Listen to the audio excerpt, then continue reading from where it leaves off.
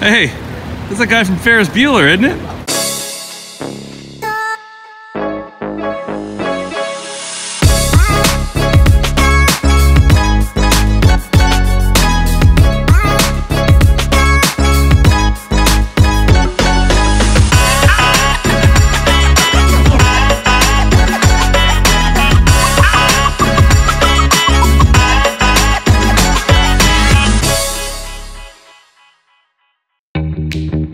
Scotland. One word, infinite possibilities. For damn near 20 years I'd wondered what Scotland would be like. Could it possibly live up to the experience I had spent decades imagining? I was anxious, maybe even a bit nervous, to reconcile the Scotland in my mind with the Scotland now sitting below me. I couldn't shake the feeling I was setting myself up for disappointment. Few things in life are ever truly as good as our grandest expectations. But looking back on it now, it really was that good.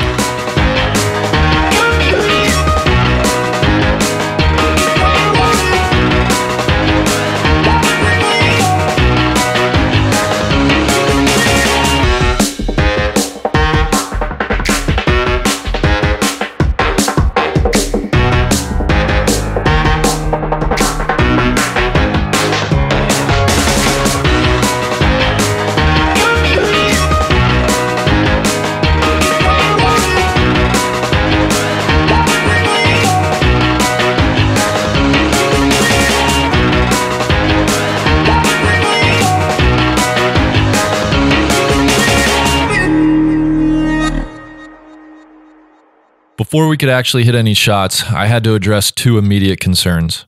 Where were our cars, and how does one drive on the opposite side of the road? This is us, big dog. 100%. I'm sarcastic a lot. I've always wanted to drive a station wagon. Bud, you ever driven on the other side of the road? Never. This is weird. Just try your best.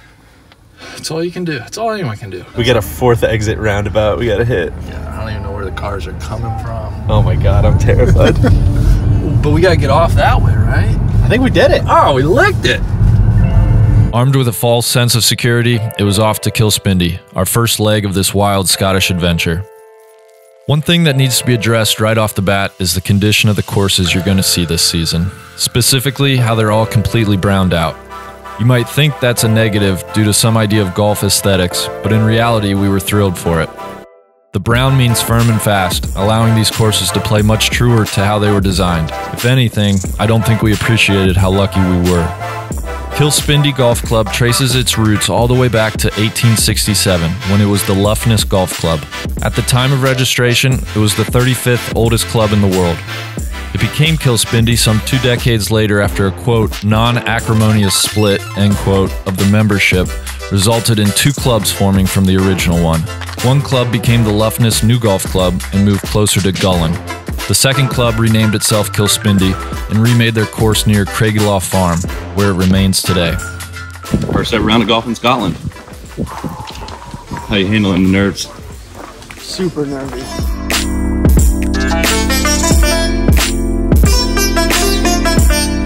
Let's have a trip.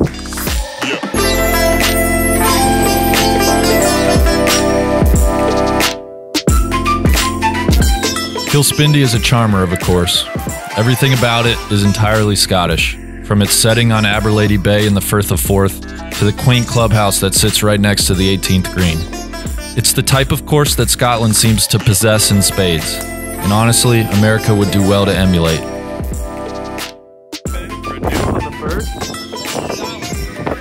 Kilspindie is a par 69 design of Willie Park Jr. and Ben Sayers. It's an extremely welcoming 5,500 yards of relatively flat terrain, ideal for jet-lagged travelers and anybody looking to stack a second or third round into their day. Like most every Scottish course, don't let the yardages get in your head.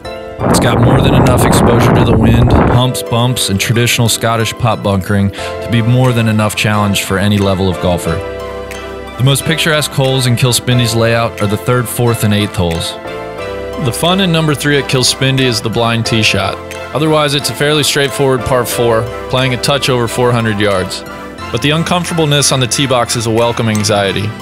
In order to pick a good line, you have to climb the observation deck and take in the fairway shape and routing. Over the ball, with Aberlady bait beckoning off the right, it's really easy to say screw it and bail out way left, which is exactly what I did. It's very playable to the left. You'll just be hitting out of the wispy fescue instead of the fairway. It's a great reminder, should you need one, you're not in America. The fourth hole, which plays 365 yards from the metal tees, ranks as the #1 handicap mostly because of its fantastic green site.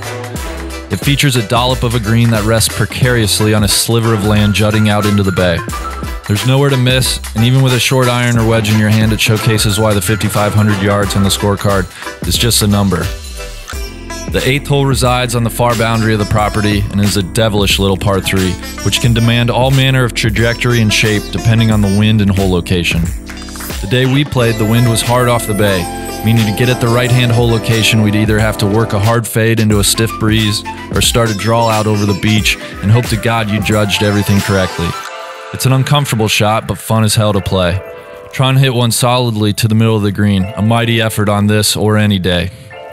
It's wild to think how a course like Kilspindie fits into the Scottish golf hierarchy, both in East Lothian and across the island. Even with its charms, playability, and views, to say nothing of the affordability, it probably wouldn't crack a top 50.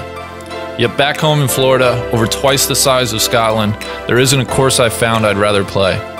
A place like Kilspindie really drives home how special the golf is in Scotland. How you holding up? Good. Hanging in. It's lovely. His first start back from his major medical. Yeah, how many starts does he have to keep his card? He's got 8.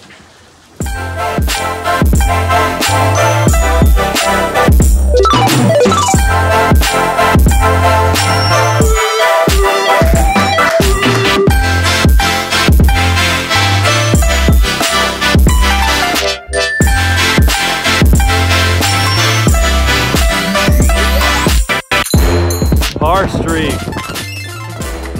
CPG, you officially have a rival. Kilspindie is full of incredibly fun shots like this. The tee shot on number 9 almost feels like a bite-sized version of the road hole. Both 9s open with par 3s, something I'd never experienced before or since. The finishing stretch of 15 through 18 is delightful and just the right amount of insane. An old stone wall is in play, there's a drivable par 4, and of course the finish is framed by the charming clubhouse and patio. So close you damn near play into somebody's lunch. I can't think of a better introduction to Scottish golf than what Kilspindie provided us. Hey, Sally, happy birthday. Thank you. Yeah, Thank you. happy birthday, dude. Great playing, Toronto. Tired from travel but with smiles from ear to ear, we went back into Aberlady to set up camp for the night at the Ducks Inn. We were in search of warm beds, a hot meal, and maybe a cold pint or two.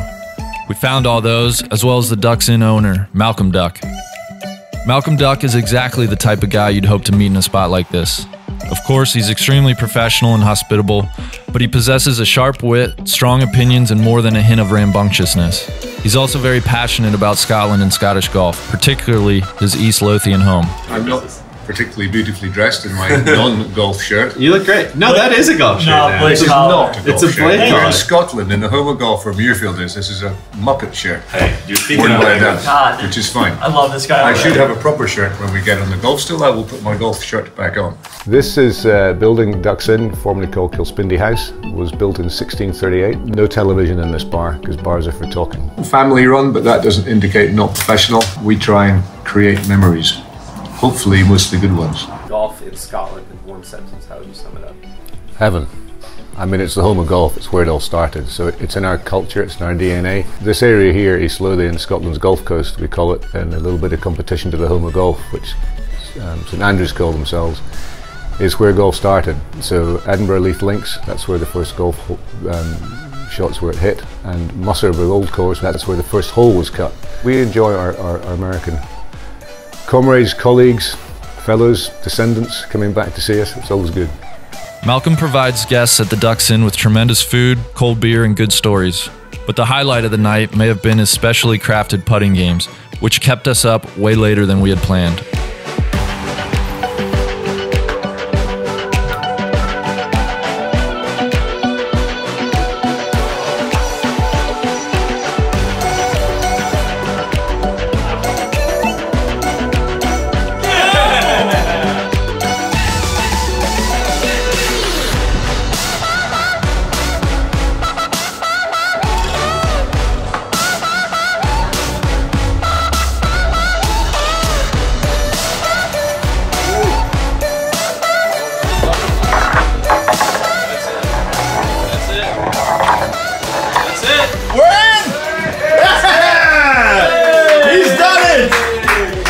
proud to present the duck jacket. Oh my God. I've waited for this for so long. He never got this far in his dreams. I never got this far in my dreams. Did you ever think it would come to this? No, I didn't. I look around and I see all these names on the wall, and I don't recognize a single one. So I'm still evaluating what it means to have my name up there on the wall. But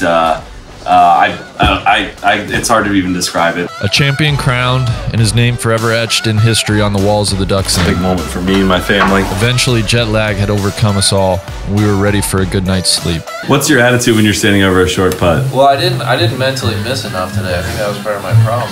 What? Explain the mental miss. Like anything inside 5 feet, you try to mentally miss it as soon as possible, like picturing it. So then, like when Paint the picture. Paint the picture. So then when I do stand over it, I feel much more at ease, and it kind of gets rid of that gift because I've already missed it. You might as well get on with it. And sometimes it goes in. It's like found money. Before we go, one more note about Malcolm. About 2 months after we got home from Scotland, Solly saw a news story floating around Twitter about a robbery attempt in the small town of Aberlady.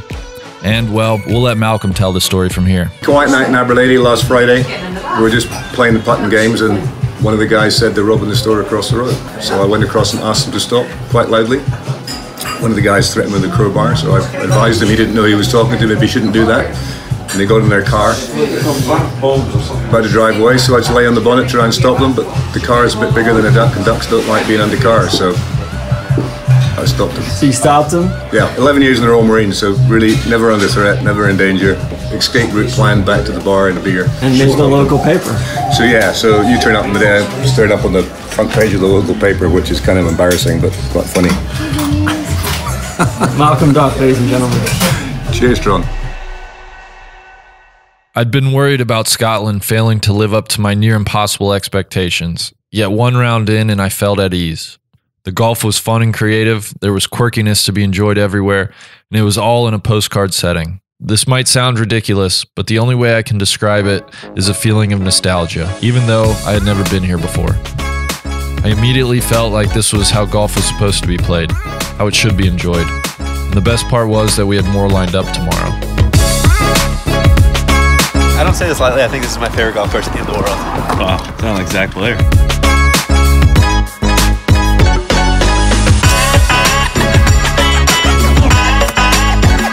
The ball of one. Mr. Fowler. Shut up. Chris, congratulations. Thank you. Thank you. Tell us about the ecstasy of success on the heels of so many failures. Just after knocking on the door for so long, it was just kind of started to ask myself, is this actually going to happen? And the answer I kept telling myself was yes. I don't want to keep you from this moment. Go sign your name on the wall. Thank you so much, Big Randy.